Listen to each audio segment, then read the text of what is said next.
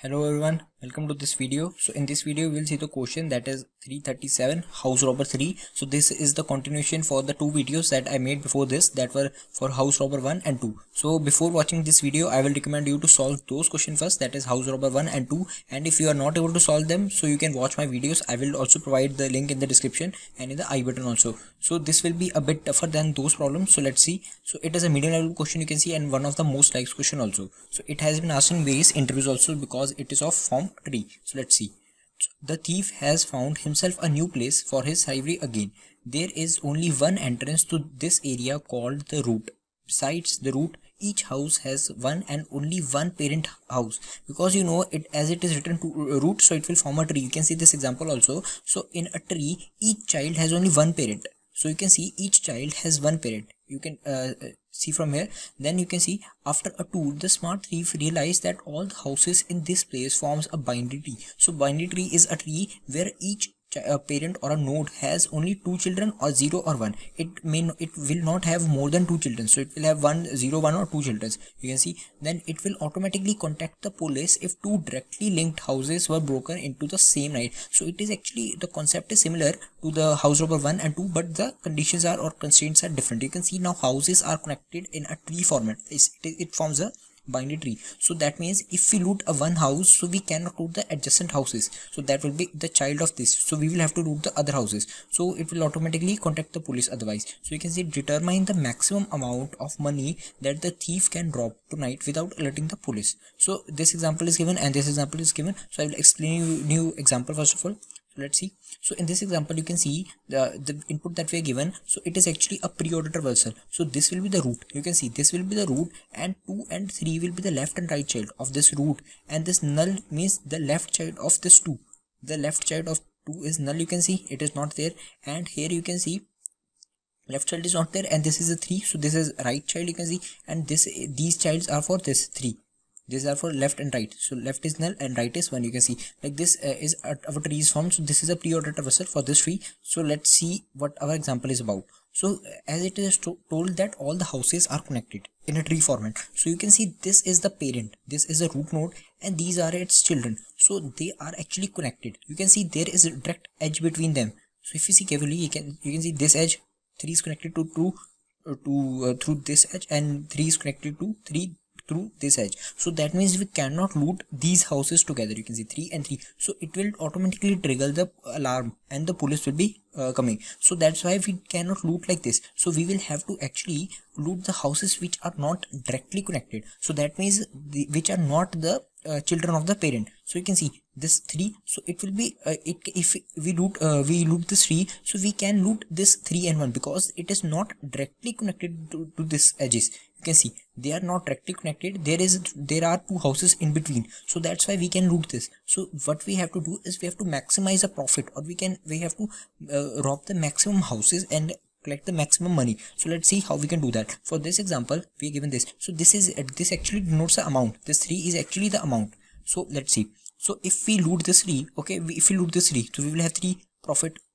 Then we cannot loot this 2 and 3 because they are connected, so the trigger will automatically trigger. So that's why we cannot loot this. So we will come to these houses, so these we can loot. It will be 3 plus 1. It is not written that you cannot loot these two houses or a particular level together. We cannot loot these particular houses. These 3 plus 1, this will be looted together. So it will become, you can see, 3 plus 3 6, or 1 plus 1, it will be 7. But if you see, if we don't loot this root node, then we can do loot this 2 and 3. So if we loot this 2 and 3, then our profit will be 2 plus 3, which will be 5. But now if you see, if we didn't loot this root and we looted these houses in between, the intermediate houses, this 2 and 3, then we cannot loot this 3 and 1 also because they are also directly connected. So then our profit will be 5. So what will be our maximum profit? We have to return the maximum profit. So maximum will be 7. You can see 7 is greater than 5. So our output will be 7. You can see here also the output is 7. So this is how we have to solve this example. This is a basic problem statement that we are given. So this was the explanation for the same. So let's see the algorithm, how we can do it. As it is a tree, so you can think of the recursive solution also. So because we have to find the houses, the maximum profit that we can do, so we will actually call the our function, main function, recursively to find the profit for the all roots. So let's see how our algorithm will be. So actually, as I told you, if we loot this house, so we cannot loot these houses. these houses. So what we have to do is we will make two variables, that is a1 and a2, and a1 variable will have the profit for these nodes. That if we are on this node, for this node we have called the function, so its left child and right child profit will be added. So it will be even will be having the value as 9. You can see it will be having the value as 9, but it cannot be like we add these values because we cannot root them. We can root this only 4 and 5. Then what even a2 variable will be having is root. So it will be having the profit that we can get if we rob this root house. So it will be 3 plus we cannot root these houses. So we will check first if this root that we are looting has left child. So if it has left child, then as I told you, we cannot loot the intermediate roots. So we will have to loot the left child's children. You can see left child children will be 3 and 1 and 3.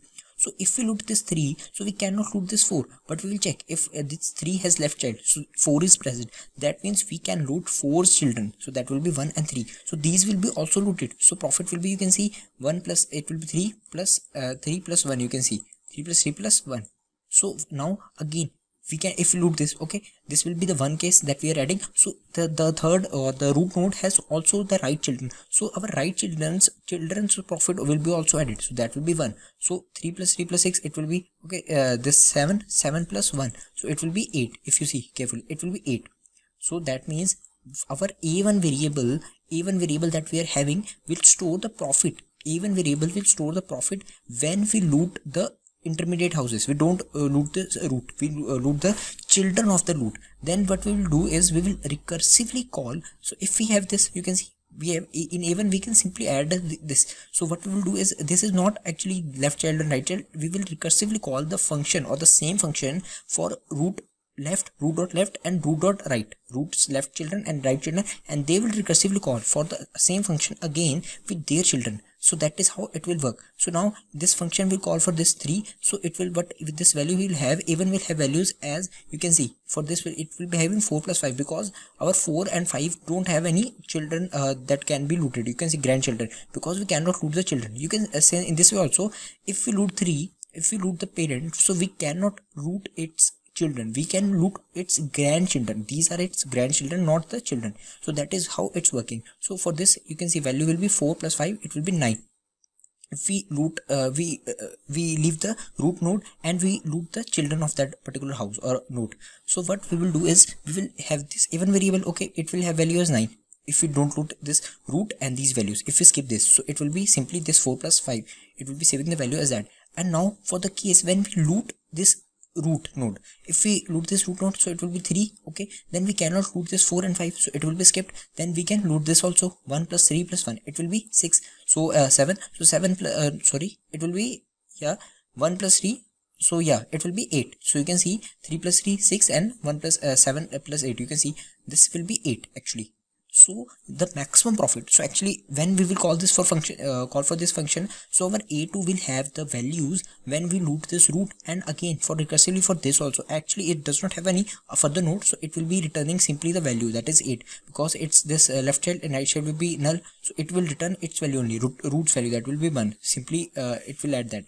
So what it will have is, now even our even variable has will have value as this 4 plus 5, it will be 9, and our a2 variable, that will be when we when we rob this root node, it will be having value as 3 plus 1 plus 3 plus 1, that will be 8. So we have to return the maximum profit as given in the question. So what will be our maximum profit? So it will be you can see maximum of a1 and a2, so it will be this 9. So this will be our maximum profit, and you can see the answer also here. So you can see this is the maximum profit that we are getting is from 4 plus 5. If we loot this root node, then we cannot loot this.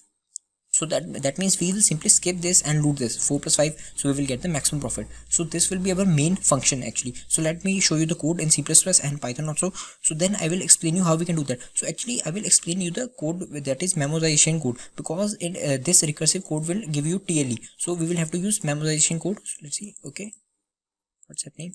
Okay, so this is a code. So actually you can see for you let me explain you here only why we are using the recursive, why we are not using simply the recursion. If we use the recursion, you can see if we have this tree, let me make this new slide. If we have this particular tree, so it has more nodes, okay, it has more nodes. From here also it has nodes, here also, so here also, like similarly here and here and here. You can see if for example this node has value something like green value, and it is also, oh sorry, not this is also green value. So our recursive function, what it will do is it will call for every function and it will check the value or find the value for every root, and what our it will similarly it will lead to the TLE. So what we can do is to reduce the time complexity, we will compromise our space complexity, and what we will do is we will simply maintain a DP, or we will use a dynamic programming, and we will save the solution for this node, this particular green. We will save the solution. For example, just like imagine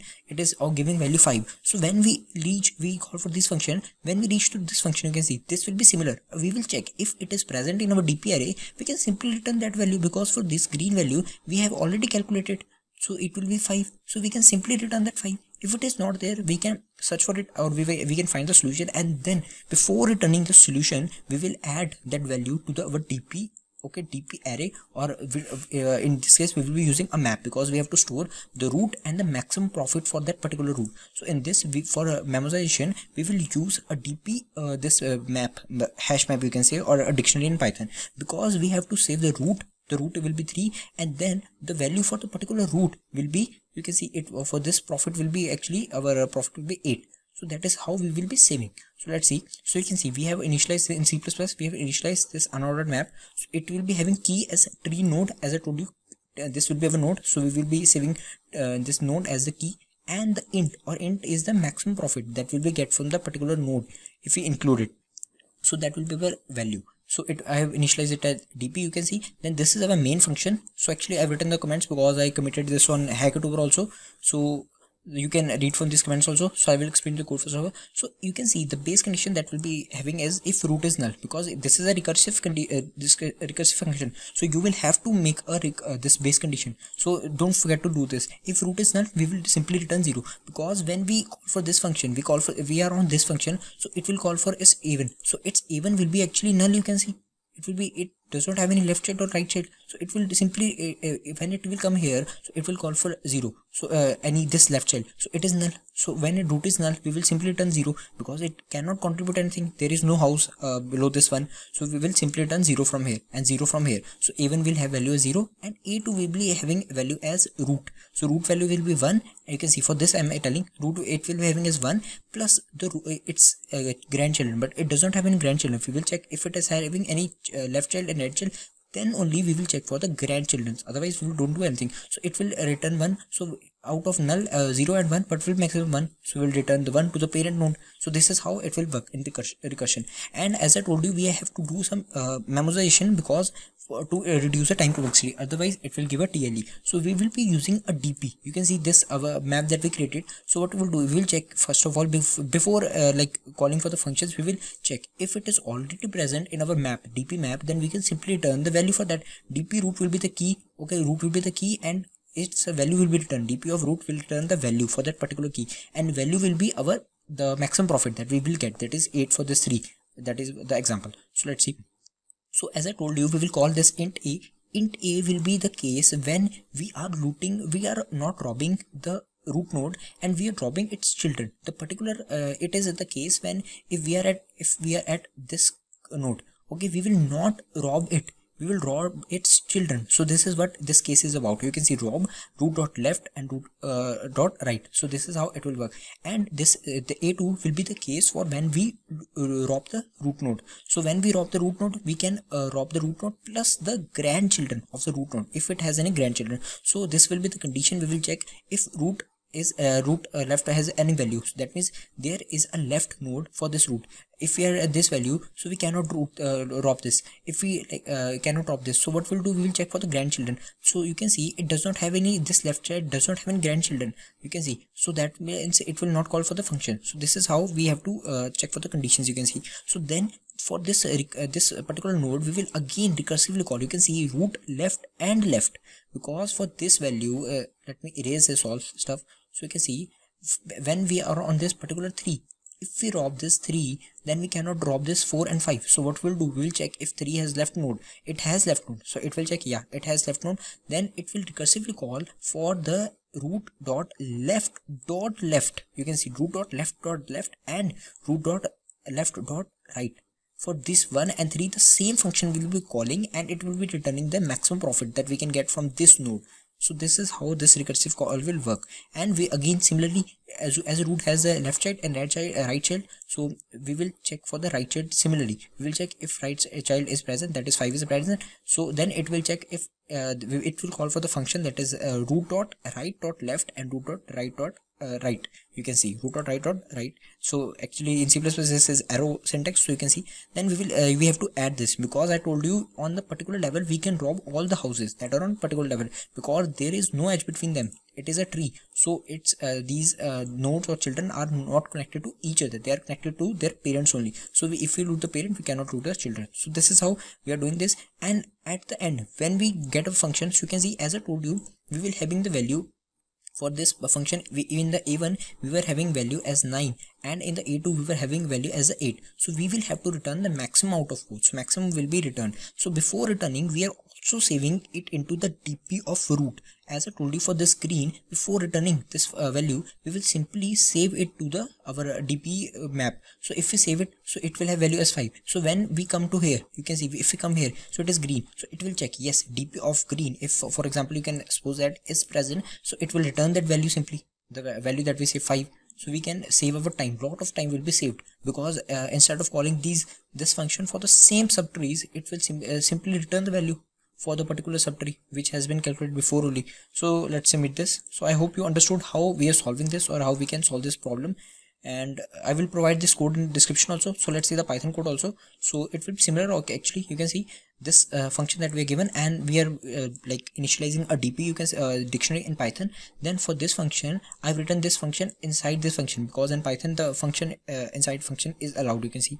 So let's see. So similarly, if root is null, you can see in Python syntax is like if not root, so we can return 0. Otherwise we will check if root is dp.keys, because in Python to access the keys of this dictionary we have to write dot keys. So it will check if it is there, then we can simply return the value for that particular key. And similarly profit one will be for the root dot left and root dot right, that is skipping the parent node and looting the left and right children. And similarly for this, if we loot this root, then we will loot the left grandchildren and right grandchildren. Similarly we will check for the maximum. You can see before returning the answer, we will simply save it to the DP or the dictionary before for memoization. So you can see return DP or root, and simply you can see returning this function that we have made inside the main function that we are having. So it will return the value of this DP root. Let's submit this also. So I hope you like this video, and guys, do like this video and subscribe this channel for more such videos. And do let me know which videos should I make, or which videos do you want me to make. So thank you for watching, guys. I hope you like this video, and also don't forget to I will tell you about the time complexity also. So time complexity for this will be actually O of n, because at the max what we are doing is we are traversing whole tree. So at max we will traverse this tree. So size of this array, you can see, will be n. Okay, n. So our time complexity will be also n. Before we will make similar calls, you can see this will be calling 1 2 and 3 4. So it will be having calling for the similar values. So it will be having the time complexity of 1 for traversing the tree, and the space complexity will be also n, because we are using the stack also, and also the dictionary that we are using for the memoization. So that's why the time complexity will be O of n, and time complexity will n, and space will be also n. So thank you for watching, guys. I hope you like this video. Do like this channel and subscribe.